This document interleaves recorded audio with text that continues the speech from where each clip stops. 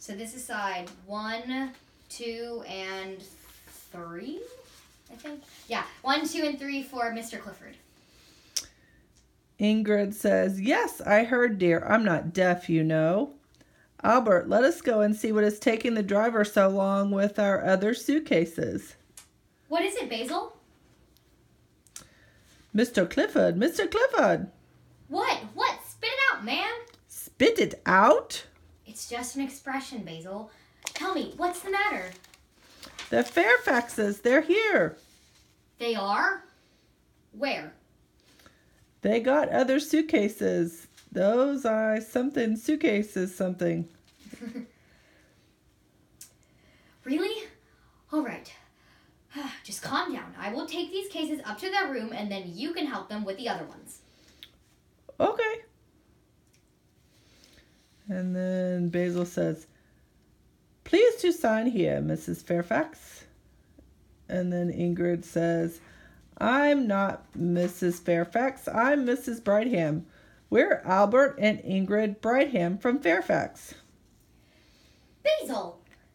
Ah, Mr. and Mrs. Brightham. Yes, you reserved a room several weeks ago, if I remember correctly.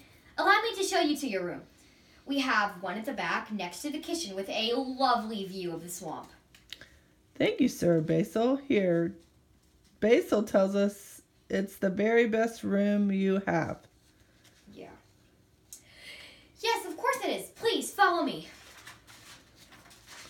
Okay, side 2. This side 2 is still Mr. Clifford. Okay. Oh, Stanley, you even quote Shakespeare. Mr. Larson, was that Miss White I saw you just now? I hope not. I sent her to get some fresh flowers from the Fairfax room half an hour ago, and she still hasn't taken care of it. Henry, you really shouldn't worry so much. You'll have a seizure. By the way, has the English Tea Garden tour left yet? I was very much hoping to join them today. That tour guide, Kathy, is very lovely. I mean, she seems to be very knowledgeable about flowers. Sorry, old chap, you just missed them.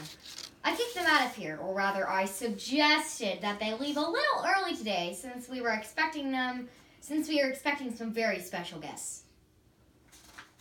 Yeah, that's side 3. With Mr. Clifford. Edward, please don't mind Blanche. She gets tired when she travels. She'll feel better after a little rest. Yes, of course, I understand. Please follow me and I'll show you to your room. It's the best we have to offer. Edward says, "You're quite right, Henry.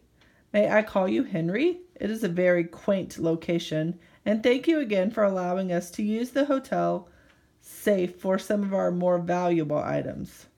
Oh, wait. And then Audrey says, Eddie Fairfax? I don't believe it's you." Eddie? That's it.